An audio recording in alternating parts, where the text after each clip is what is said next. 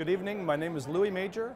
I'm with Technicolor, located in Toronto. My title is Vice President of Technicolor Canada. I'm responsible for Vancouver, Montreal, and Toronto. Technicolor is very honored to be receiving the Bill Hilson Award this evening. It's an honor because we've been contributing into this business for 100 years. It happens to be our 100th year anniversary, so it's a double pleasure to receive it, an honor, and for our contribution to the motion picture and broadcast business. My name is Jesse Wente. I'm the Director of Film Programs at TIFF Bell Lightbox. So we're really privileged to have an actual Technicolor 3-strip camera here at the TIFF Bell Lightbox for the Dreaming in Technicolor retrospective. This was a camera designed by Technicolor in the 30s as part of their 3-strip Technicolor process. It was constructed by the Mitchell Camera Corporation in California. All of the Technicolor cameras were.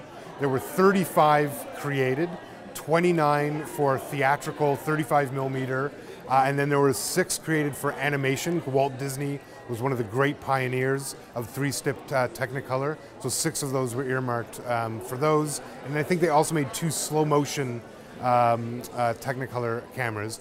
The one we're looking at here is actually number 26 of the 29 made for Technicolor.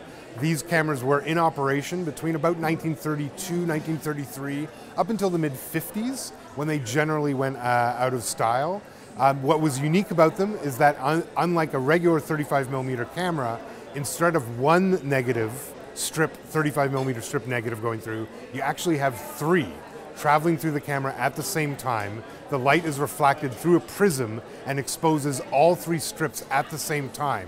And you're capturing 3 different records. You're capturing the blue, green, and red record of the film, which then allows you to get vivid, lifelike Technicolor like we are used to in the movies.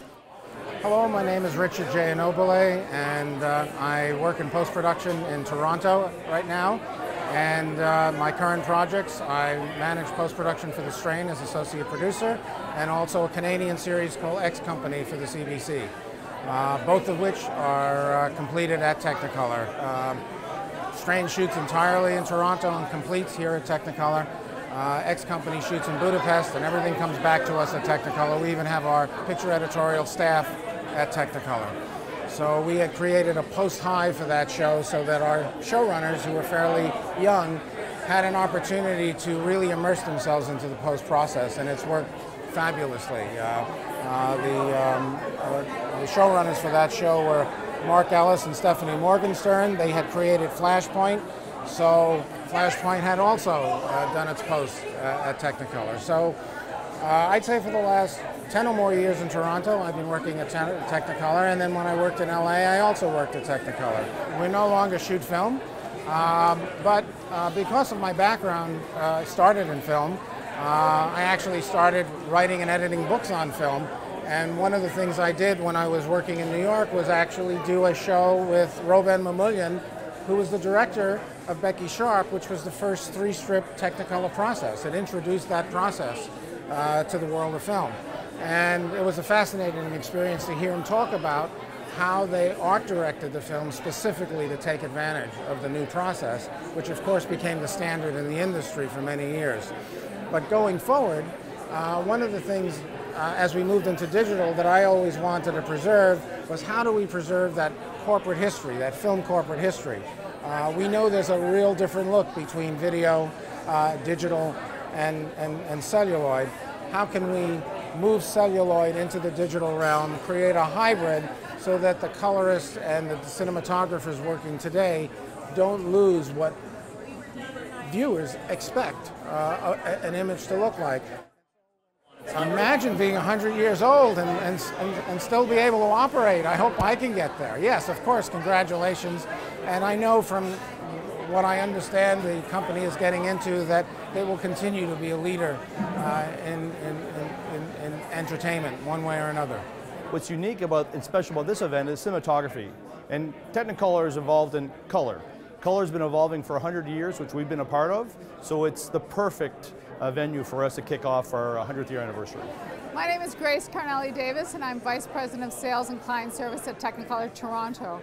I've been with the company 21 years, and it's been a very fulfilling 21 years with innovation each year and growing the business and always working with the producers to understand what they're looking for and how we get to their end product. And I think Technicolor has done that so well over 100 years because they listen, they hear what the client's needs are, the creative, and we take it further. I think that we send the message worldwide of what we do with our UK office, our LA office, our New York office, Toronto. I think that we're always striving for the same things, which is the client and the creative. And I think listening to our clients and what they're looking for, and where the next generation's going and what they're looking for, I think makes us strong.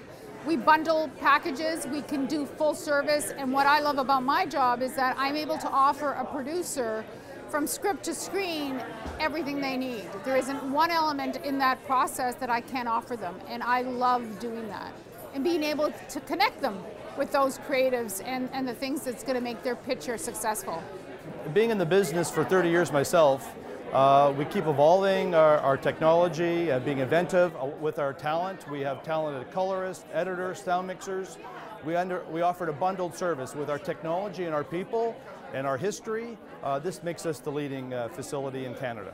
Technicolor, being 100 years in the business, being involved with color, but involved with sound, visual effects, distribution of our content. Any screen you look at, Technicolor is involved with that display.